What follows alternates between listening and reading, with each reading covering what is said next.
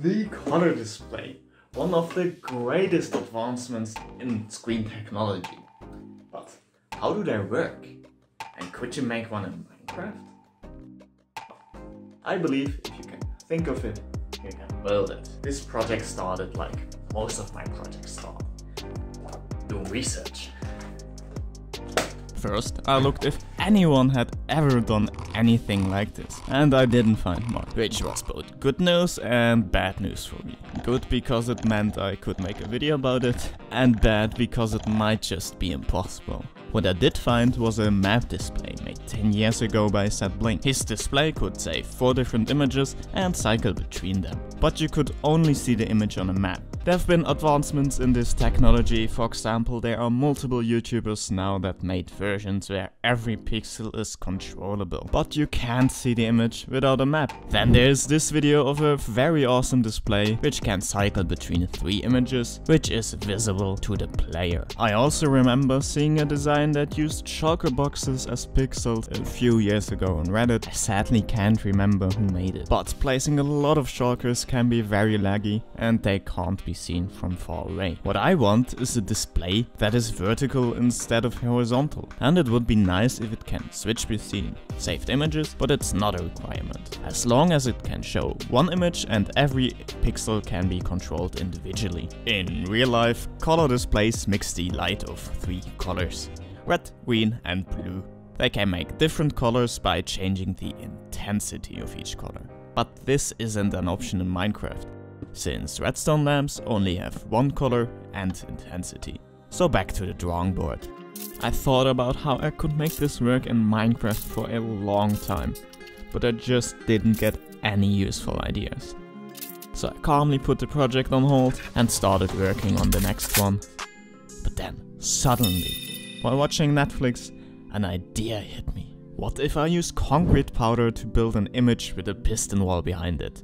Then the pistons could push the concrete forward of a ledge and it would fall down. Then I could build the new image behind the existing image while it is still there, and when the new image is done building, the old one falls down. Now, we can also put a piston wall at the bottom and easily save 12 frames just by pushing the concrete forward. Now we only need to find a way to bring the concrete powder back to the top, and we have a very awesome image cycling device thingy. The first design I tried pushed the sand up with a piston. Then the piston retracts, and before the sand can fall, a sticky piston pulls in another block of sand. This process can't push up more than 12 blocks, so it needs to be stacked over and over again to go over further distances. At first it seemed to work fine, but little did I know that this would be a huge waste of time. While observing, everything worked fine, but as soon as the area got unloaded, or you quit the world and loaded it back in again, the whole thing would break. I needed a different way to transport the concrete powder back up, and then I remembered a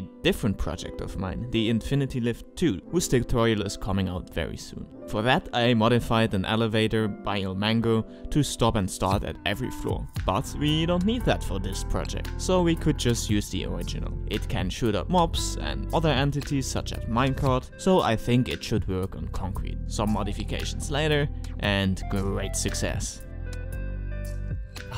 This is just so satisfying to look at. I could look at this for hours.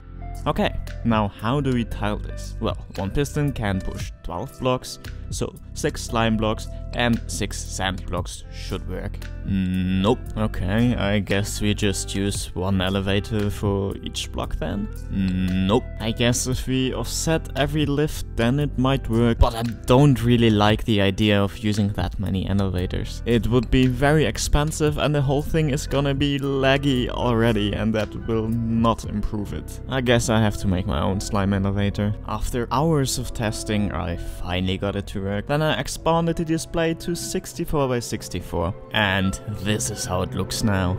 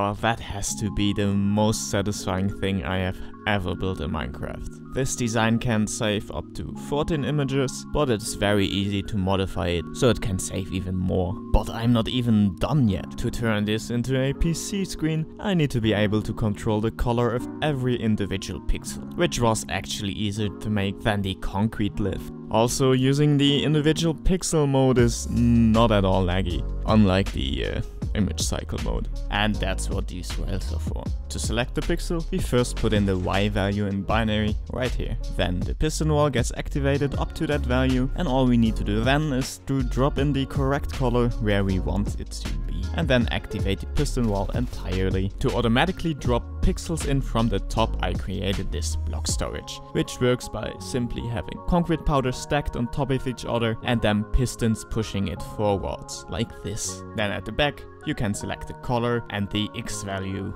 And that means you could connect it to a Redstone computer and do what I'm doing here manually, completely automated by a computer program. With the image cycle mode you can already play little GIFs like this, but if you connect it to a Redstone computer you could play actual movies. Well, this turned out way better than I could have ever imagined.